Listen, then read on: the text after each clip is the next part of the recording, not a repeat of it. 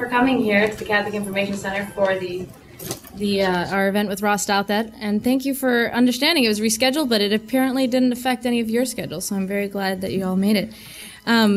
Ross Douthat, the youngest op-ed columnist for the New York Times, has emerged as one of the most provocative and influential voices of his generation. In this book, Bad Religion, he offers a masterful and hard-hitting account of how American Christianity has gone off the rails and why it threatens to take American society with it. Writing for an era dominated by recession, gridlock, and fears of American decline, Ross exposes the spiritual roots of the nation's political and economic crises.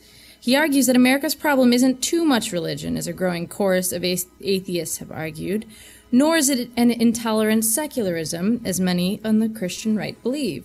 Rather, it's bad religion, the slow-motion collapse of the traditional faith and the rise of a variety of pseudo-Christianities that stroke our egos, indulge our follies, and encourage our worst impulses. More on that coming from Ross himself, but I just wanted to say how pleased we are that we could have you all here and thank Ross for coming. And we're looking forward to, if you don't have this book already, I know it's received a lot of good press and you've probably read about it, but if you don't own it yet, we must remedy that for you tonight. So join us afterwards for the book signing. And thank you again. Please join me in welcoming Ross Douthat.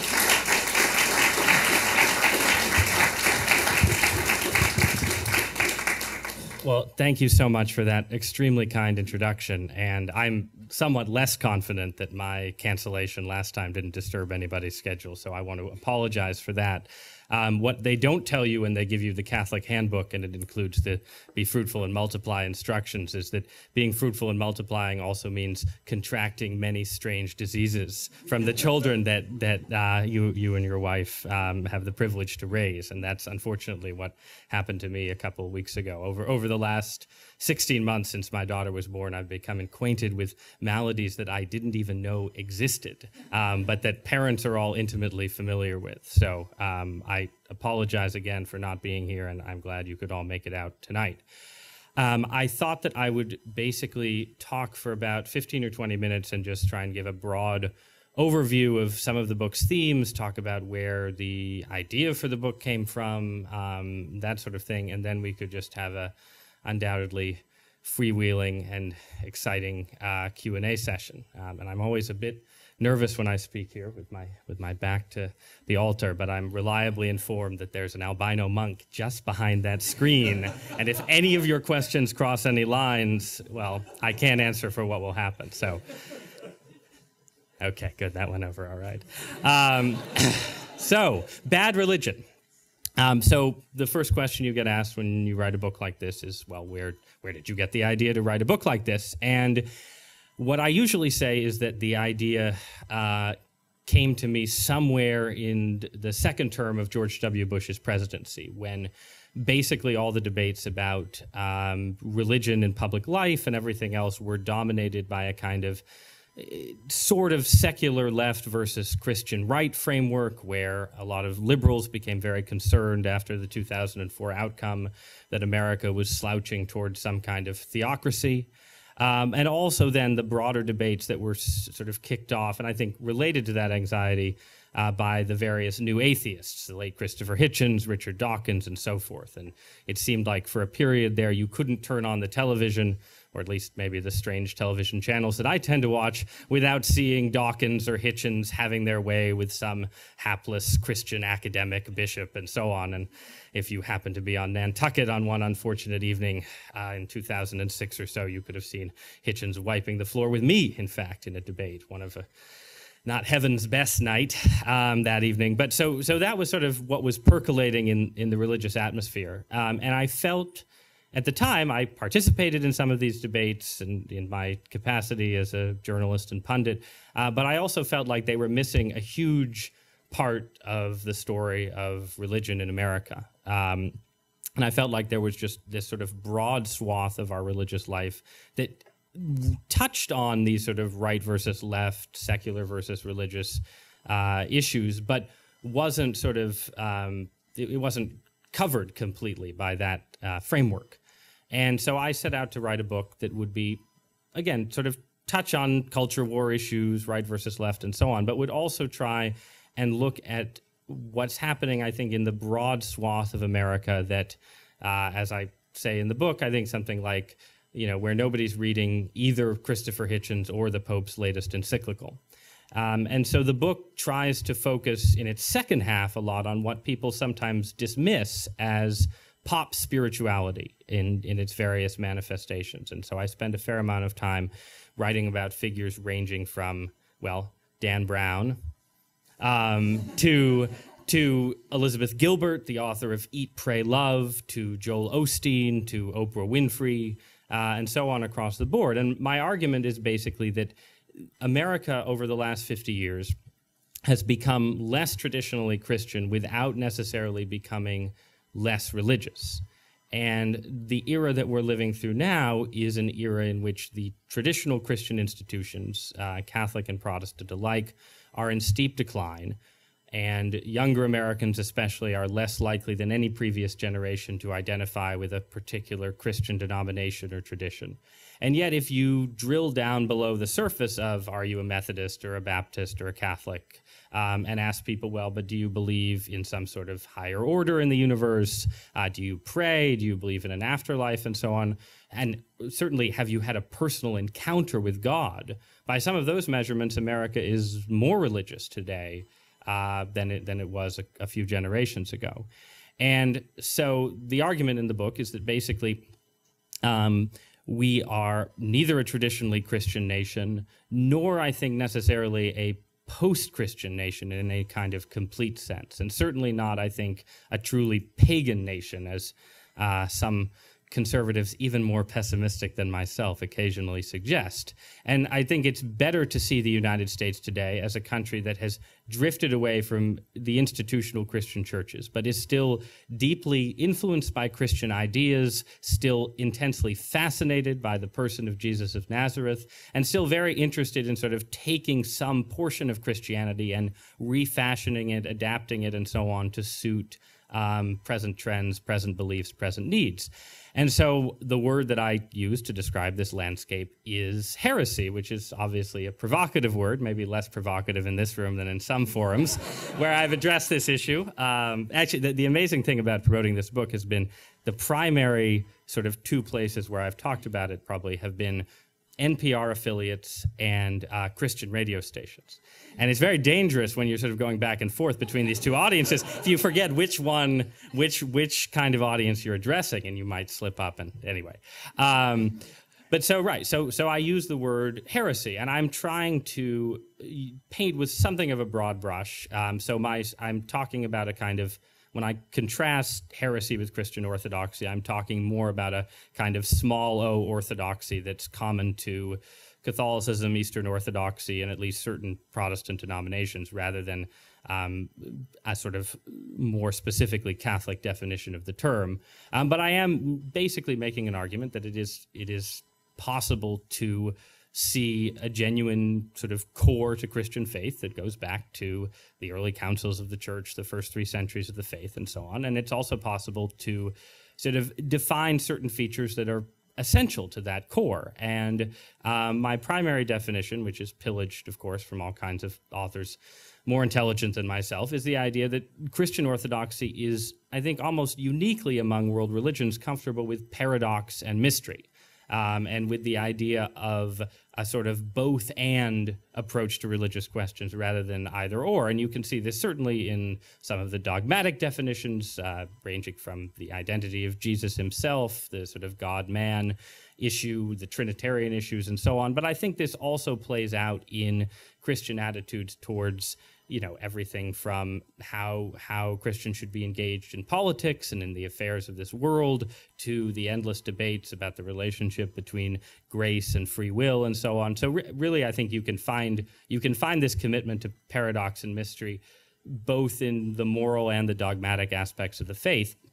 And I think what the nature of heresy then is that it tends to in many cases sort of seek a more logical or sort of at least more straightforward synthesis than Christian orthodoxy. So it takes one aspect of a synthesis, one aspect of a paradox or mystery, and emphasizes it to the exclusion of those aspects of Christian teaching that I think provide a kind of balance. So to take an obvious example that I use in the book, if you look at something like the prosperity gospel, which I think is an enormously influential, and I think its influence is often underrated aspect of American Christianity today, the prosperity gospel starts with an eminently Christian idea, right, which is that God desires human flourishing, human happiness, and so forth. But it focuses on that idea to the exclusion of the other side of the Christian message, right, which is the idea of the cross, the idea that that true human happiness may not be exactly coterminous with having the big house that you want and the big car that you want and the raise that you want and so forth.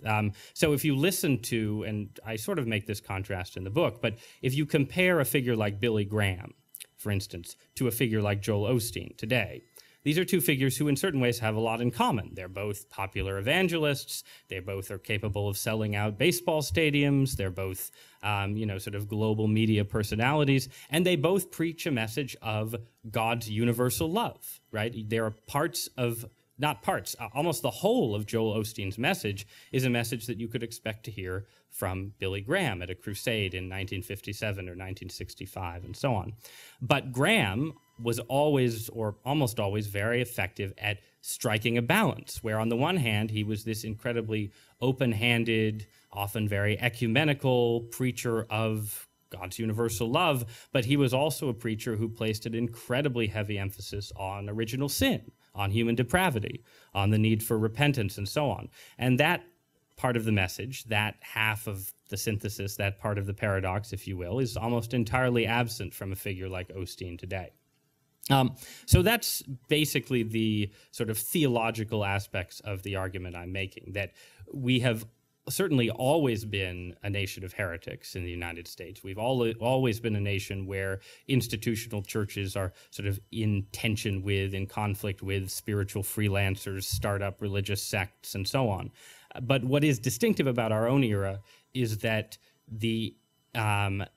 we're entering an era, I think, or we have entered an era in which heresy more and more has the field to itself, and that the often fruitful tension between orthodoxy and heresy, institutions and freelancers, tradition and do-it-yourself religion in American history, that tension is being lost as the institutional churches weaken. And so let me just, I'm sort of going back to front in the book a bit here, but I'll go to the front now and sort of talk just briefly about why I think the institutional churches have weakened over the last few generations, because obviously that's from the point of view of would-be Orthodox Christians themselves, that's a fairly important question. So the book starts in the 1940s and 50s with the post-war revival in American life, and it highlights what I think are a number of very positive aspects of that particular era. One is the extent to which it was a period when sort of mass enthusiasm, rising levels of church-going, new church construction, and greater piety and popular culture and so on, when that coexisted with a real burst of intellectual and artistic creativity, whether it was represented by theologians like Reinhold Niebuhr or figures like Flannery O'Connor and the various novelists and poets who made up the Catholic Renaissance in that era. So you had this sort of healthy highbrow, lowbrow, or highbrow, middlebrow sort of dual track growth for Christianity.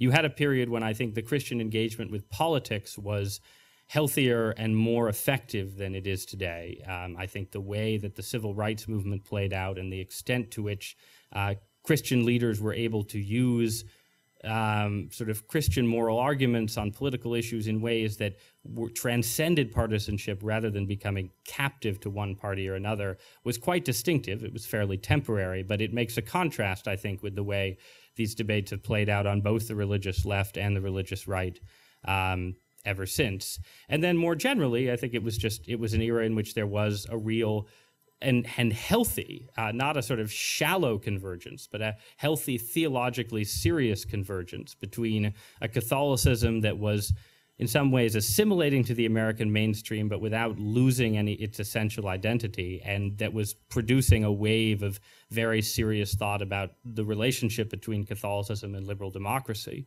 So you had that happening in Catholicism. You had mainline Protestantism in its what was known as its sort of neo-Orthodox phase, right, where there was at least a partial revolt against Protestant modernism, the sort of liberal theology of the early part of the 20th century, and in figures like Niebuhr and others, a more serious focus on original sin in particular, and sort of what I think Karl Barth called a return to the strange world of the Bible. And as this was happening in the mainline, you had a sort of similar move towards a kind of Christian center from evangelicals who sort of tiptoed out of the kind of fundamentalist ghetto that a lot of American evangelicalism had wandered into in the 20s and 30s, and became, as there was neo-orthodoxy in mainline Protestantism, there was what was known as neo-evangelicalism, embodied by figures like Graham, but also magazines like Christianity Today and so on, that at least tried to engage American culture and other branches of American Christendom in a spirit of confidence and dialogue and so on, rather than a more cramped sectarianism.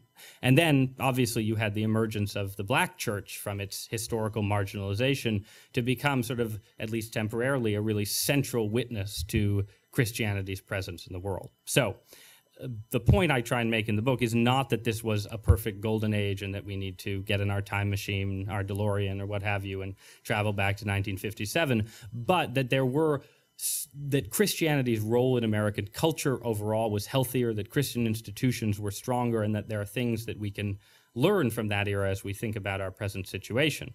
And as to how we got from there to here, there are a lot of factors, but I cite what I think are four big ones in sort of the middle section of the book.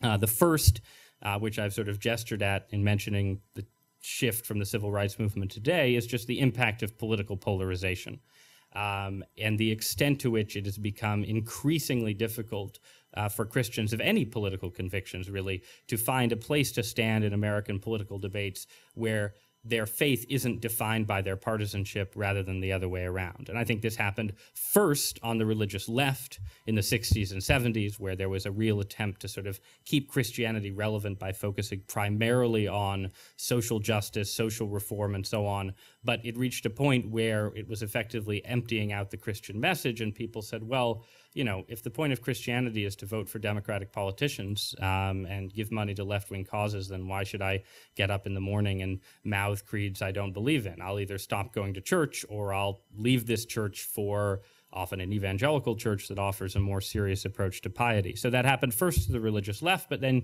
you can see something similar happening to the religious right over the last 10 or 15 years, where in opinion polls you see a widespread sense that Christian conservatives are just the Republican Party at prayer, and people will say, well, if I don't agree with Sarah Palin or George W. Bush, then I must not agree with Christianity. And this has become one of the largest stumbling blocks to the Christian message, I think, particularly among the younger generation. So polarization has a kind of a real logic of its own, where it becomes harder and harder to, for instance, be a pro-life Democrat, right? If you look at the 1970s and the politics of that era, it was possible to imagine that the anti-abortion cause would be, in some sense, a bipartisan cause, as the civil rights movement had been. You had figures like Teddy Kennedy writing letters to constituents expressing pro-life sentiments. You had Jesse Jackson worrying about abortion's impact on the Black community. And that has almost all disappeared. And it's disappeared, I think, not because all pro-life Democrats were Daves and fools and so on, but just because the pressure of polarization is such a powerful thing. And it's just very hard to sort of perpetually sort of identify against the political coalition to which you belong to. And you can cite similar examples on the political right. So polarization is one factor. The sexual revolution is another. I don't think I need to say actually that much about it, because I think it's pretty obvious the challenge that the birth control pill and then sort of broader trends in sort of premarital sexuality, divorce, and so on, down to the debates about gay marriage in our own day, all of that created a widespread sense that even if you liked Christianity in some general sense, its sexual ethics seemed to be out of date, not something that was realistic to follow. And again, particularly for younger Americans, as the gap between sort of coming into sexual maturity and getting married gets wider and wider over the last few decades. It creates this huge space where the Christian sexual ethic seems just totally irrelevant, I think, to a lot of people. And I think neither liberal Christians, whose tendency was to just sort of jettison the harder stuff, nor conservative Christians who've tried to maintain it, have found a way to sort of, make that message sort of broadly compelling in our culture. So you have sex, and then you have money. I think in a similar way to the consequences of the sexual revolution, I think the consequences of America's ever-growing extraordinary wealth from the post-war era on make the New Testament suspicion of wealth seem not necessarily less persuasive, but less relevant, again, than it had been in previous generations, and particularly to a generation that had come of age with the hardship and privation of the Great Depression and the Second World War. And this manifests itself in a lot of ways. I already talked about the prosperity gospel, but one more specific and also more Catholic-specific example that I cite is just the impact on vocations, to the priesthood and also to the ministry for Protestants. I think the sexual aspect of the decline in vocations gets almost all of the press, right? The idea that, a life, without marriage, without sex, and so on seemed less appealing to young men after the 1960s. I think people have that sense in general. But I think the interesting thing is what happens too is that, the priesthood is a calling, a vocation, but in American terms, it's also a profession, right? It's something that people enter into often as something, it's an alternative to being a doctor or a lawyer or, God help you, a journalist. And the gap between the kind of material rewards available to people entering the priesthood, people entering the ministry and so on, and people who became doctors and lawyers, that gap was there in the 40s and 50s. Obviously, becoming a priest or a minister always involved a certain amount of social and material sacrifice.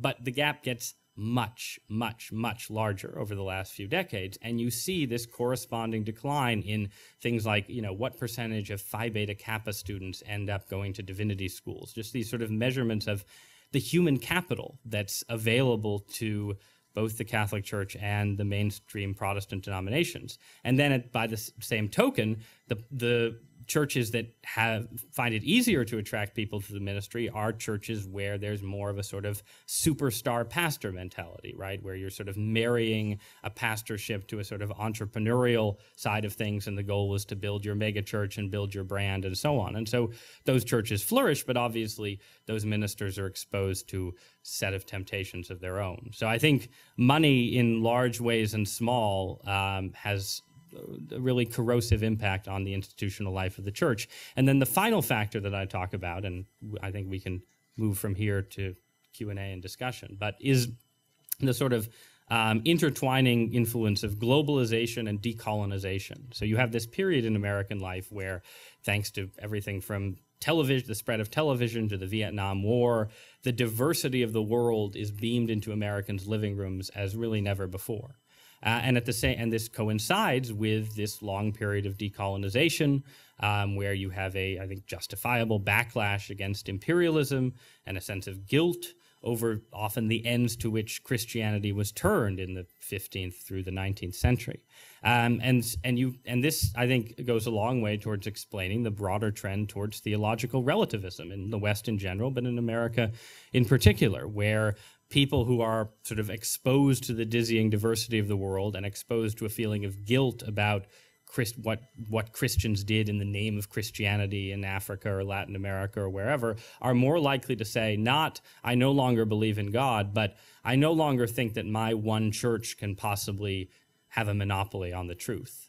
And the irony of the situation, of course, is that this same period, this same experience of decolonization and all the rest, was a tremendous boon to Christianity in the areas that were actually experiencing decolonization, because as Christianity was less associated with European rule, less of defined as a white man's religion and so on, it became more appealing, and you saw, the growth of Christianity in Africa and Asia as well, post 1950, 1960, compared to the period when the European countries were ruling those areas is staggering. So you have this fascinating divergence between the West, which has a feeling of guilt that leads to a feeling of relativism, and the rest of the world, which has a feeling of, where Christianity suddenly seems fresher and more compelling. But from our point of view, from the point of view of the United States, the important trend, I think, is the trend towards a greater sort of mix of theological relativism and guilt over the sins of the Christian past.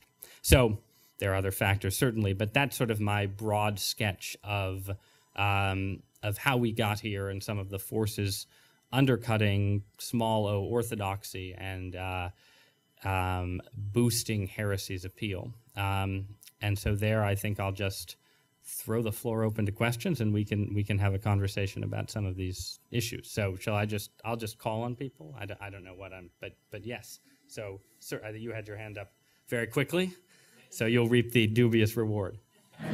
It's interesting that you mentioned Flannery O'Connor as a sort of maybe a high point of sorts in the 1950s for religion, and I wonder if you think that she would portray religion in the 1950s as sort of a high point. If she were alive today, or if we took our DeLorean back to the 1950s? Because if she were alive today, she would agree with me in every particular. That's the amazing thing.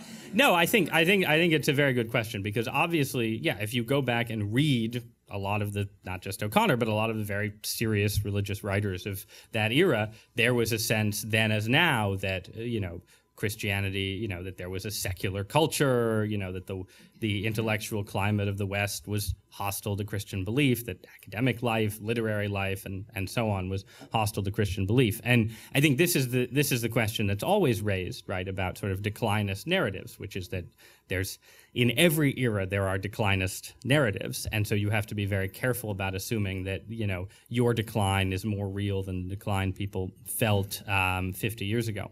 That being said, I think it also has to be possible to sort of step back and say, whatever the particular challenges, and they were significant, facing Christians in intellectual life circa 1952, facing Christians in other ways in that era, there is, I think, a real contrast too between the way that Christians engaged the culture in that era and the way Christians felt about the culture in that era and the way we tend to feel today. And it isn't just as simple a matter as of the fact that Time magazine used to put C.S. Lewis and Reinhold Niebuhr and so on John Courtney Murray and others on its cover, and it's hard to imagine that happening today. But I do think things like that are signifiers. And if you go back and read, I start my chapter on the 1940s and 50s, that post-war moment, not with precisely an American, but with Auden, the W.H. Auden, the poet, who's a sort of British expat who comes to the United States and reverts, I guess you'd say, to the Christianity of his childhood at that point. And it's just, I'm a journalist. I work in this sort of intersecting fields of, politics and intellectual culture.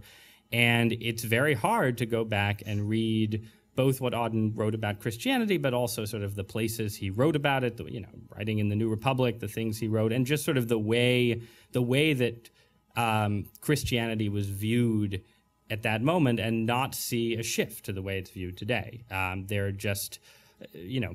some of it is just certain issues hadn't come up, right? So Auden's homosexuality was not a huge flashpoint in the culture wars and was not one of the primary reasons that many people were asserting for rejecting Christianity, right? So his homosexuality plays a very different role in his relationship to Christian faith. And I think a less problematic role, or at least a less challenging role, than does the homosexuality of, let's say, an Andrew Sullivan, to pick a sort of prominent religious, gay writer today. And that's sort of a small example, but I think you can track those kind of shifts in a lot of ways. And I think what I find, and again, this is just private judgment, but what I find going back to that era is just a real sense, yes, that Christianity was embattled and that large segments of Western culture were hostile to it, but also a sense of sort of confidence as well, a sense that after the experience of the 1930s, after the experience of World War II,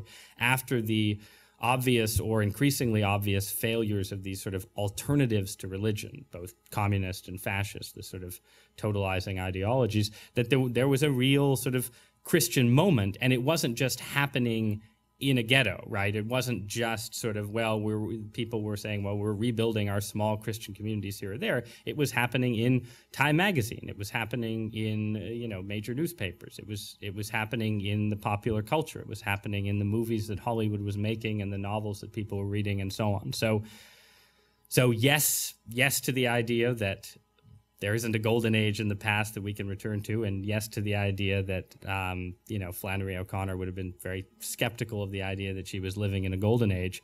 But that said, I do think things have changed in significant ways for the worse for Christians since then, and I think that's something we have to recognize. Yes, ma'am.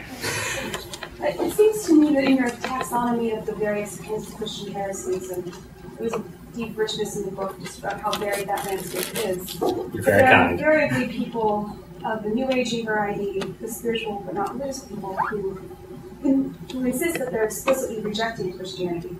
And it seems to me, I wonder if you think there's anything problematic in attributing a certain false consciousness to these people, because you're kind of speaking to them in effect and encouraging them to reconsider the notion that they have no debt to Christian heritage. And I've been intrigued by your suggestions elsewhere in your interviews and in the book that even to people like your average rigid feminist who says, no, I'm rebelling against everything Christianity stands for, whatever. Even for those people on the fringes of the landscape of heretics, that there remains something persistently comforting or somehow, I don't know, infuriatingly attractive about the Jesus narrative or certain aspects of Christianity.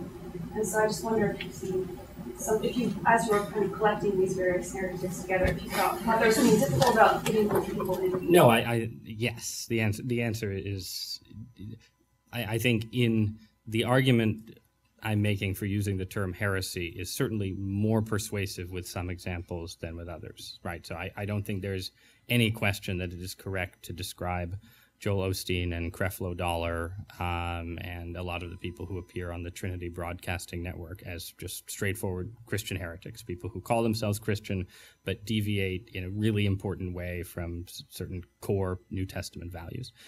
In the case of Elizabeth Gilbert, right, or Deepak Chopra, and figures like that, it's definitely more ambiguous, and I think, stretching the term heresy, at least for some of those figures, to cover people who maybe have, instead of this foot outside Christianity, it's more like that. So yes, and that is a sort of, any thesis is going to have aspects that are completely compelling and aspects that are sort of stretching the thesis a little to make what I do think is an important point, right, about the sort of persistent appeal of Christian ideas and Christian narratives, even to people who don't define themselves as Christian. With that being said, I do think, too, that there is, right, someone like Chopra, right, certainly, yeah, if he were in this room tonight, he would probably object to the idea of being labeled a Christian heretic. He would say, well, I don't identify as Christian, and so on. But Chopra can't stop writing about Jesus, right? And he can't stop, he's written 2 books about Jesus. He can't stop sort of claiming that Jesus agreed with him, repurposing the Jesus narrative and so on for his own purposes. And that's true of a lot of these writers. Like at the climax of a book like the Celestine Prophecy, right? Which, is it a sort of Christian heresy in the sense that, let's say, the Arians were Christian heretics? Well, no, it's clearly further from the core of Christian faith. And yet, but at the end of the book, Redfield has his characters say, well, all we've learned here, is just the stuff that Jesus learned before, and, we're following in his path, and he's one of the ultimate spiritual masters, and so on. And that idea comes up again and again in, perhaps not in the sort of most radical Wiccan feminist spiritual narratives, but in, I think, narratives that are immensely powerful in American life today. And I think there is real value in pointing that out, both to the people themselves, but also, I think, to to Christians who are more likely to say, well, we've sort of lost, we've lost the culture in those areas, and it's repaganized or it's explicitly post-Christian and so on. There's something to answer my own question too. I thought maybe there was some connection between the God within theology and the mystery of the incarnation. That it is kind of something huge to take for granted that the divine should be readily available to the individual to experience in such an immediate way. And that there's, I think, some connection there. I think so as well, but I mean, I'm biased, right? I guess one, not quite the same, but sort of similar example that I sometimes like to cite, not I think in the book, is just the extent to which if you read the New Atheists, right, the argument, the sort of theodicy argument, right, the argument that, God seems indifferent to human suffering and so on, is one of the most powerful and most frequently resorted to arguments in that oeuvre. And there, I definitely think it's the case that it's the shadow of the mystery of the incarnation, if you will, that creates this intellectual bias that, well, if there is a God, he should care about our suffering, and therefore we suffer, seemingly senselessly, so we can reject the concept of God and so on. And obviously, the theodicy argument is older than Christianity. It's not just in the Old Testament, but it's present in paganism and philosophy and so on. But I do think that the Christian story is that the argument against Christianity on the, why does a good God allow evil to endure, that argument is, it's paradoxically strengthened by, it's sort of nourished by the Christian conception of God. And I think, and I can't back this claim up, but I think it probably has more purchase as an argument for atheism in the Christian or semi-Christian West than it would necessarily in other cultural contexts. Now, maybe there are, Hindus or Buddhists or Muslims who would disagree, and I could be wrong about this, but I do think that's an example of the extent to which it's hard for people to escape from their cultural matrix, but also from these incredibly powerful religious ideas that define our culture to this day. Now, as to whether that's an effective argumentative tool, if you're trying to persuade people to reconsider Christianity, that I don't know, and it's totally possible. I think I've had both reactions in these kind of arguments of people saying, well, that's really interesting, but also people saying, yeah, well, what, you're just attributing false consciousness to me. This is sort of like a weird Marxist version of Christianity or something. So I'm not at all certain that this is some brilliant new apologetic strategy that I've pioneered. It may not be, but I think that the underlying point is a true one, whether it's sort of rhetorically effective necessarily or not. So, yes, sir. I have a quick question. To what extent do you think that bad religion or heresy is sort of a corollary or even an outgrowth of liberal democracy? In mind here, I have David Schindler's critique of liberalism. I'm wondering if you probe that at all in the book. I don't really, in part, and again, in part because I'm sort of, there are limits to how wide the canvas can be. I've gotten into it actually a little bit. I did a sort of long back and forth with a writer named William Salatan, who writes for Slate, who many of you may read. And at the end of it, inevitably the dialogue just became him asking me to defend Christian sexual teaching, which is sort of how these dialogues always end up. So I ended the dialogue with sort of a last flourish where I said, well, who are you to judge me? Your secular liberalism is just a, intellectually inconsistent Christian heresy that's less compelling even than the God within or something. So that was I still have some more, it opened into a sort of blog debate, and I still have some more posts to write in that vein.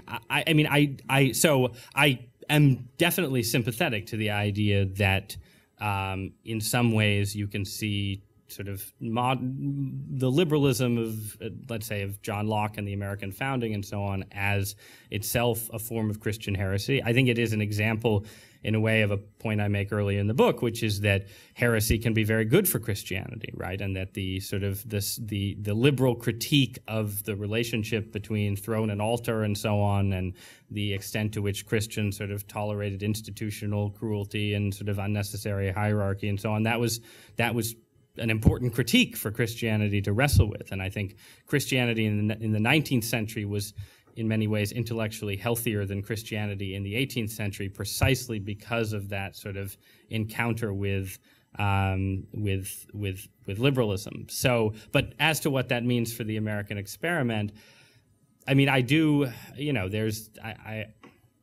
I guess I'll plead uncertainty and agnosticism on the, Schindler versus Richard John Neuhaus debates. I sort of toggle back between those two sides about the extent to which we should see the American experiment as in continuity with, medieval and early modern Christian political philosophy, and to what extent it represents a break. I do think that there's clearly a tendency within liberalism, though, that Tocqueville writes about, and that is sort of part of what I'm writing about in the book, right, where it is just this tendency towards individualism in the broadest sense, but sort of clearly specifically religious individualism as well. And I think one of the questions that's been raised about my argument is that, isn't this just, right, isn't what I'm describing just the working out of certain inevitable features of liberal modernity? And so the sort of past health of Christian institutions was just sort of a temporary holdover from the Christian past, and now we're sort of headed irrevocably towards a more do-it-yourself future, and I concede that is a possibility. So, sir. Thanks. I don't know if you mentioned this, and I hesitate sometimes to bring up things which the author didn't actually mention, but one of the causes... I didn't mention many important things. Sure. You didn't mention as a cause of the bad religion problem that we face the increasing intertwinement of government and religion, and the interdependence, particularly religion's dependence upon government. Much of what we do is funded by government. And John Allen, who writes for the National Catholic Reporter, had a way of phrasing it where he said that if you want Christianity to thrive, it really has to be independent. Do you see that as being a significant cause of where we're at, or is it really more a good thing?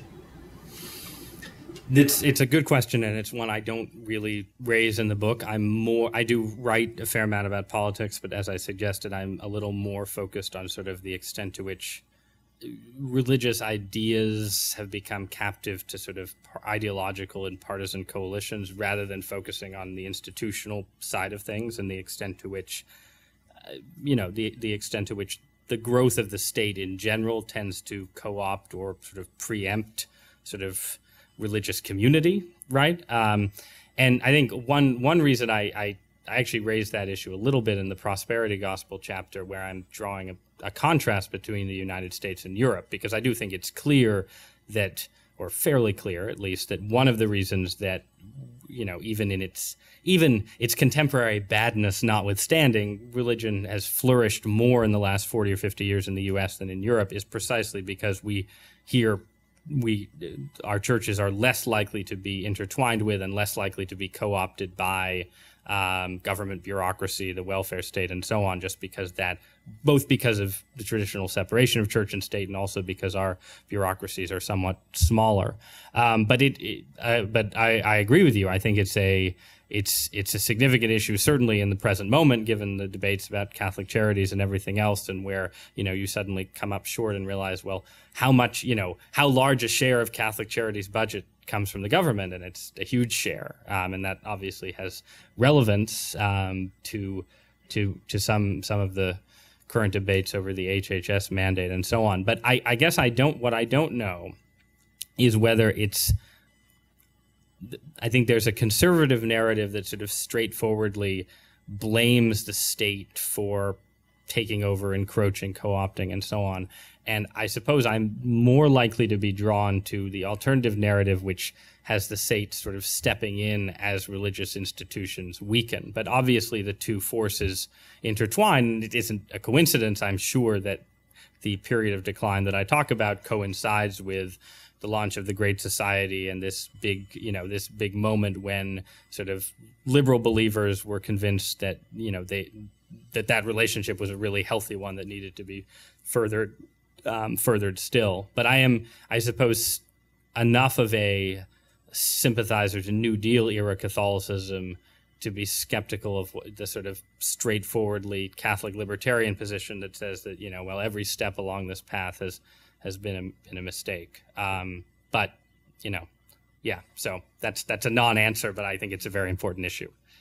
So, yes, ma'am. Given the polarization you're talking about, what kind of grade would you give the bishop's effort to navigate this treacherous landscape with the HHS debate and everything they have to deal with? I think in the HHS debate in particular, they've done quite well. I think the challenge for the bishops over the last few months has been basically to sort of demonstrate that they speak for a larger swath of the American church than just themselves. And the entire strategy of the Obama White House, I don't think the Obama White House had a strategy initially. I think this was something they just blundered into. But once they did blunder into it, I think the strategy has been to craft a compromise that would essentially sort of peel off enough of institutional Catholicism in the United States to effectively isolate the bishops and say, well, look, they don't speak for the church, they speak for themselves. And so I think the fact that, you know, various affiliates of Catholic Charities and so on, but especially an institution like Notre Dame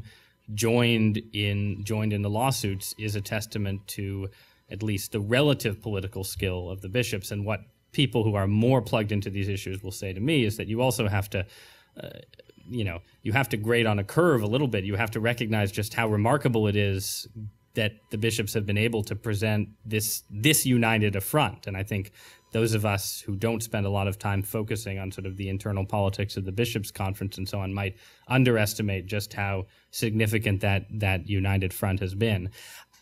On the broader question, I mean, it's just what balance you want the bishops to strike on sort of, you know, talking about abortion and homosexuality and gay marriage and so on versus talking about social justice issues.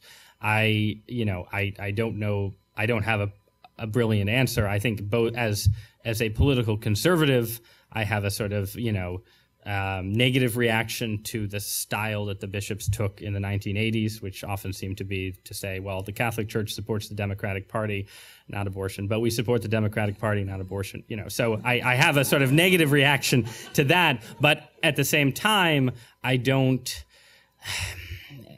know. I mean, it is important for the bishops to sort of, you know, there is a big role here for the laity to play, and it's important for the bishops to step back on a lot of issues and let lay politicians fight it out. But I'm not totally sold on the idea. I think George Weigel made this argument in a piece for First Things, basically, that the bishops really should be just narrowly, not narrowly, but sort of really particularly focused on, you know, on issues of intrinsic evils and sort of leave other political issues aside entirely, because I think that just in terms of Catholicism's public witness, you just get into that Republican Party at prayer problem. And I think the bishops need a public language of some kind on social justice issues that isn't just, you know, that makes it clear that Catholicism is bigger than the Republican Party. But it's a real challenge, and I don't, again, have sort of perfect talking points. I don't know. Yes, sir. I was just wondering, I mean, in all this talk, it kind of characterize this is in some ways a decline narrative. What future, or what, I guess, what is sort of like, what can we do, or what do you see the future of traditional, or, you know, broadly speaking, Orthodox Christianity in the United States? What are the possibilities here to get away? Well, so I use the conclusion to sketch out a few different models that I think I think different Christians are taking, and ranging from what the journalist Rod Dreher, borrowing from Alasdair MacIntyre, has called the Benedict option, right, which I think is basically the idea that sort of conservative believers should, in a sense, retreat into their own communities, focus on having large families, building agrarian utopias, reading Wendell Berry, and reconquering the United States after a pitched battle with Mormons, Orthodox Jews, and Neo-Calvinists in 2057. Now that's an attractive model. No, but so there's that model. Then there's, I think, the sort of models that you see that are I think often popular with younger evangelicals, which are sort of attempts to craft a kind of cultural engagement that ranges from the sort of intellectual school of radical orthodoxy to the sort of somewhat more theologically liberal sort of emergent church movement that becomes very theologically liberal in some cases. But basically, I think there's sort of the big dilemma is, to what extent should Christians look on American culture as look on some of these debates as sort of lost causes and sort of focus on tending their own vineyards, rebuilding up their own institutions, and so on. And again, I'm very torn on these issues because on the one hand, I think the most important thing for Christians is to find ways to model Christianity, right, in ways that don't seem to be captive to or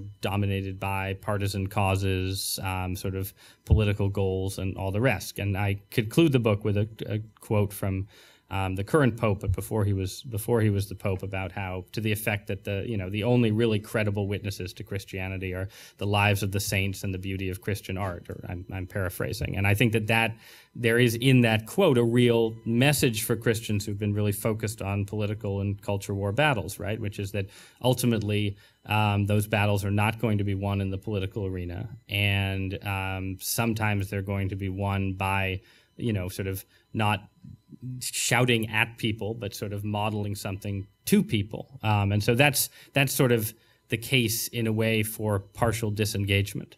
But the problem is, well, there are a couple problems. But one problem is obviously first you partially engage and then disengage, and then Kathleen Sebelius knocks on your door and says, "I'm closing your hospital."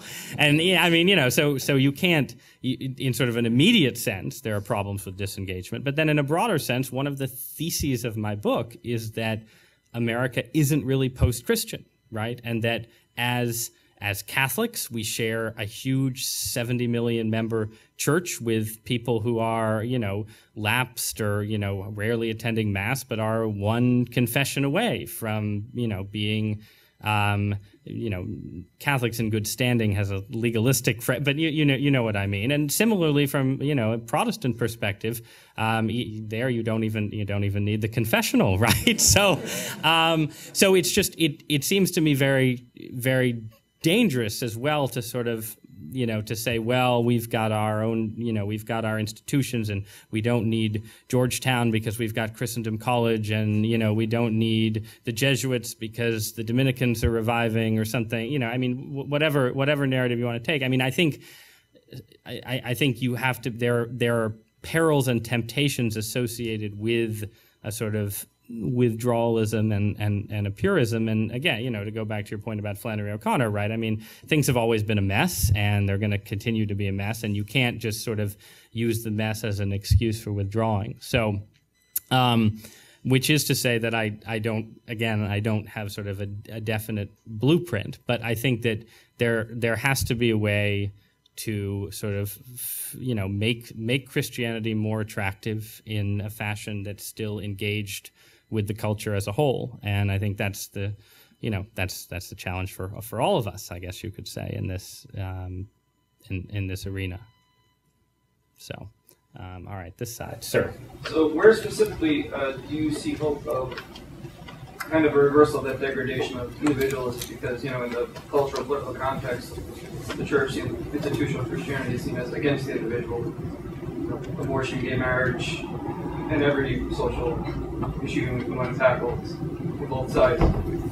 Is there something that exists in the American context now that kind of would give hope to the fact that these institutions would still stand or can even thrive and flourish?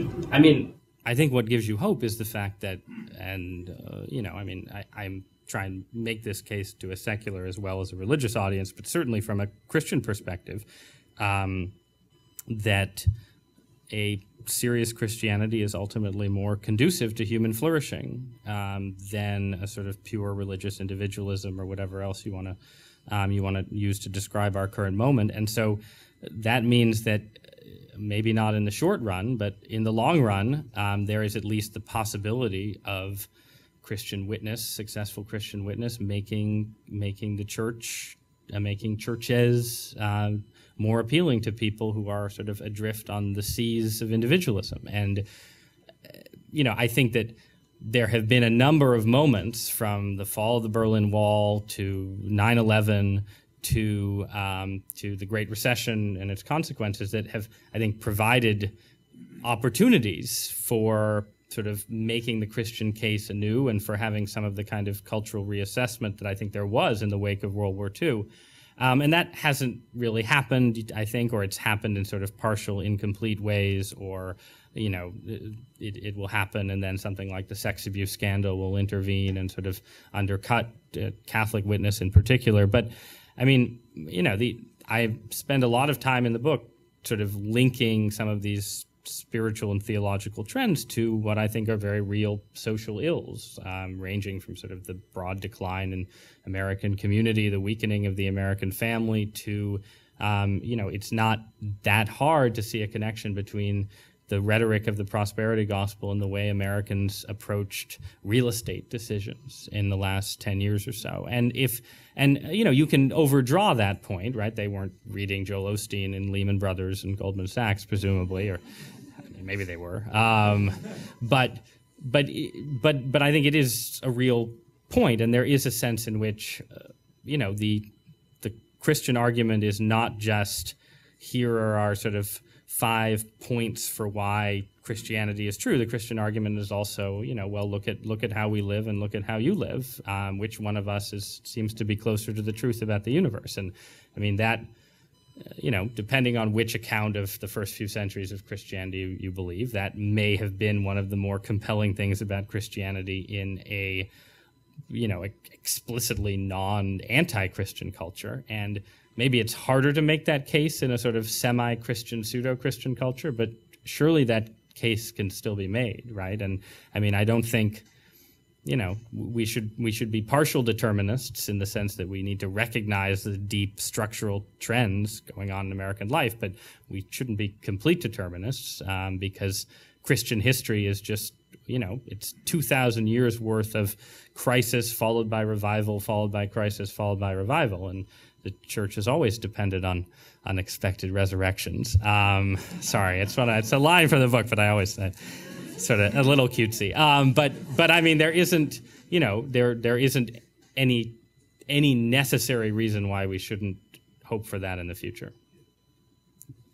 Yes, ma'am. Hi. I haven't read the book yet. I just bought it just now. Well, now you don't need to read the book. See, that's the terrible thing about these talks. But I'm wondering if you address at all. I'm curious, just listening to the debate going on about the line, fine or otherwise, between effective witness and marketing, and whether you think the consumer culture as the flattening, annihilating ethos of everything in our society has contributed to the dominant heresy that. I'm thinking specifically also about the corruption of universities, which used to be, or at least thought to be great citadels of learning with learned professors, and you were basically lucky to be there. There was no suggestion that you were a consumer and that education was a product, that the professors were responsible for satisfying your consumer desires.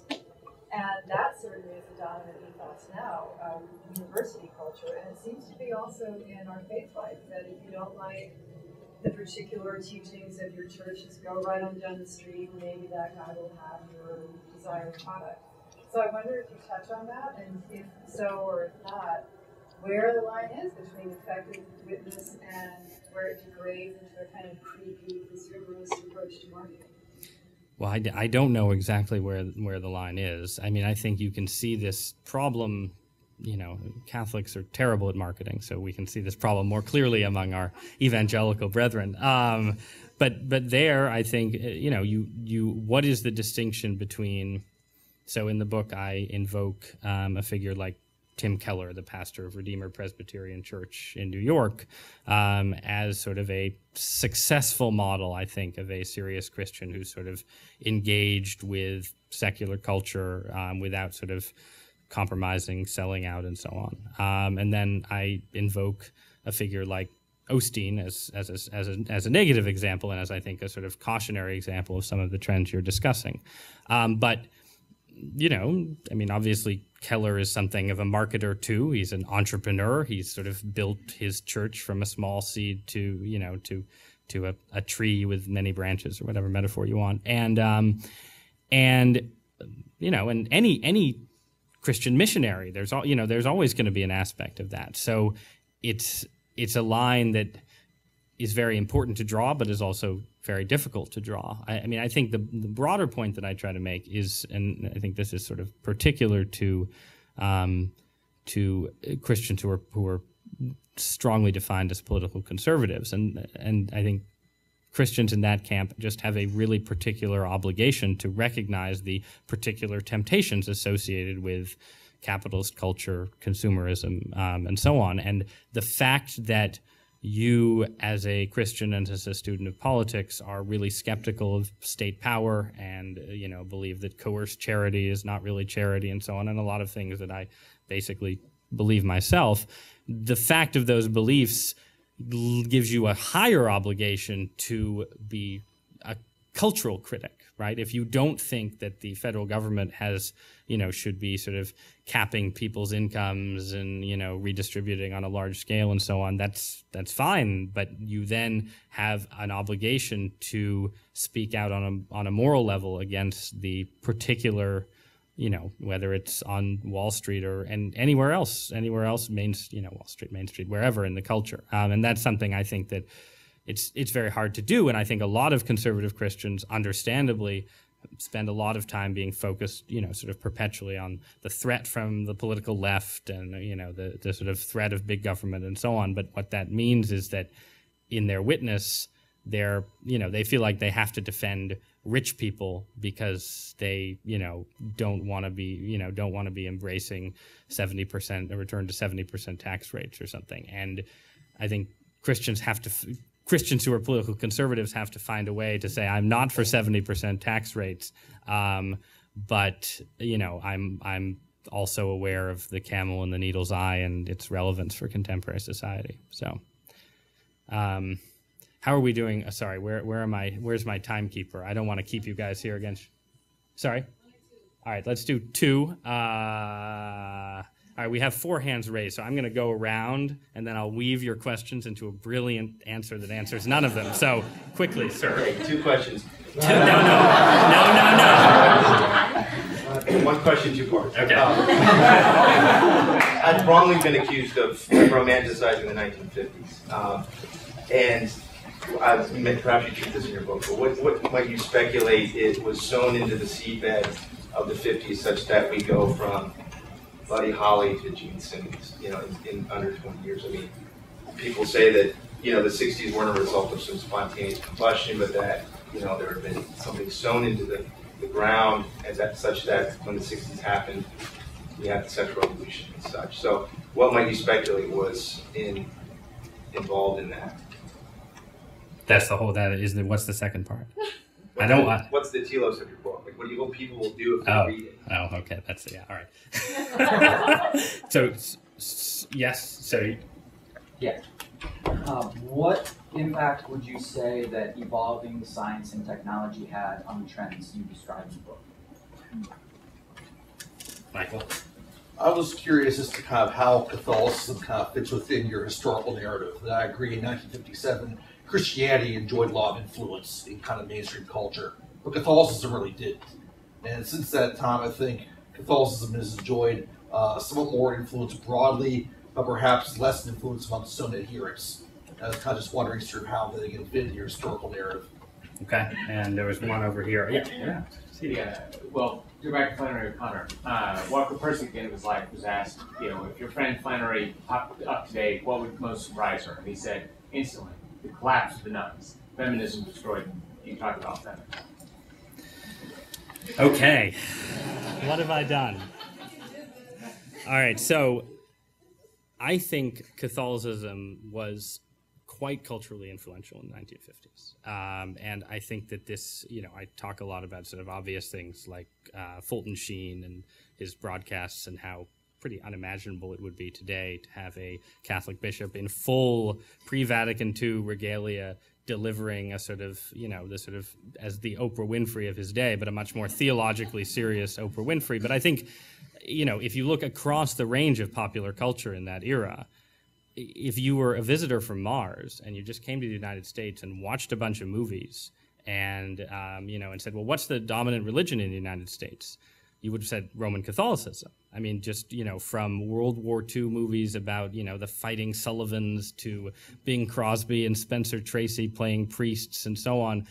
I think Catholicism was still, in certain ways, intellectually ghettoized. There was still a real academic Protestant sort of suspicion of the church. But I think if you go back, I don't know, you read like Martin Marty, the great historian of American Protestantism, he starts writing in the 50s and he's talking about sort of all this Protestant anxiety that somehow Catholicism had just become, people, newspaper columnists who weren't Catholic would talk about our bishop, and our this and our that. So I think it's, I agree that in certain ways, sort of post-1960s, sort of post-Vatican II Catholicism did have more intellectual and political influence in some specific ways. But I don't know if there's ever been an era in American life when Catholic social teaching seemed as seamlessly integrated into the political majority as in the, the sort of New Deal, labor liberalism of the 40s and 50s. So I think it's, I think in general, there was a really potent Catholic presence in American culture. Now, go back to 1912, and yes, I think Catholicism was extremely marginal, but I think that's what's interesting about the post-war era is how unmarginal Catholicism had become. Now, this segues to your question, and there I think, because I'm a sort of, defender of, hopefully not uncritically, that period, I don't think necessarily, you do read people who argue that, this was sort of what happened in the 60s and 70s proved that the 50s were this sort of shallow Norman Vincent Peale, everybody should be religious and I don't care what the religion is kind of atmosphere. And I don't think that's right. I think that the cultural shifts driven not by individual actors, really. I mean, obviously somebody invented the birth control pill and, somebody founded Playboy and so on. But like those individual actors, I think, were much less important than, these deep trends that work themselves out in similar ways all across the developed West, right? There isn't sort of, the United States, Catholicism remained relatively robust compared to Quebec, France, even to some extent Southern Europe. And so I think it is, and this goes to your question about feminism, I try to focus less. I do talk about those issues, but I focus less on individual agents and more on just the idea that, the sort of the sex, money, globalization, polarization stuff that I talk about, this was a big challenge. And these were new challenges. They weren't completely new, but they were new. And it isn't surprising that even seemingly potent institutions had a really tough time dealing with them. And that's part of why, I'm obviously not wildly sympathetic towards a lot of liberal Christians in that period. And, some of my toughest reviews have come from liberal Protestants and liberal Catholics who were alive in that era. But I think that I try to be fairly sympathetic to what some of them were thinking and doing because these were big challenges. Christianity in 1967 was dealing with a new set of issues that the previous generation hadn't had to deal with. And people, I think the need to experiment, that felt need, even though many of the experiments were disastrous, that felt need was real. And I think the fact that more conservative Christians haven't successfully reconstructed the culture of the 50s suggests that more was going on than just Hugh Hefner and Gloria Steinem and, came along and tore it all down or something. So I do try and focus on those deep trends. And one of the trends that I don't focus on, and we'll end here with the insufficiency of my account, is those issues of science and technology that I certainly think play a big role certainly in the new atheism, right? That's always been sort of a touchstone, a flashpoint, whatever word you want. But I think also have sort of weird sort of theological implications, like why is the idea of a bodily resurrection, right? Why is that idea less persuasive to people today if you're just judging by opinion polls? People who still believe in heaven, still believe in an afterlife, but are more likely to believe in a disembodied afterlife, less likely to believe traditional Christian teaching about the resurrection of the body. It clearly has something to do with scientific materialism. But it's sort of this weird paradox, right? Why does scientific materialism make a disembodied afterlife seem more plausible? And I'm not sure about the answer to that question. And I think that, I guess overall, I think the Christianity has become less appealing because more people believe in evolution or something. I think that's not really the big story of the last 50 years. I think the challenge from science was a bigger factor in the 19th century than it's been over the last 50 years. But I think clearly those trends do have some real impact, and it would probably take another book and somebody who actually knows more about science than I do, anyone in this room would care to volunteer, to really do them justice. So on that note, thank you guys so very much. Thank you.